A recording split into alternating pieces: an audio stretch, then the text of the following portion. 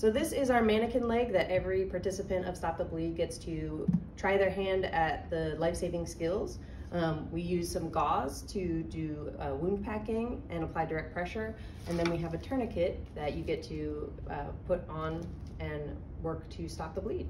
So for wound packing, you want to put the gauze directly into the wound all the way down to the bottom so that when you put the pressure on top, the pressure is pushed all the way down to where the injury is actually bleeding the most, which is usually further into the body.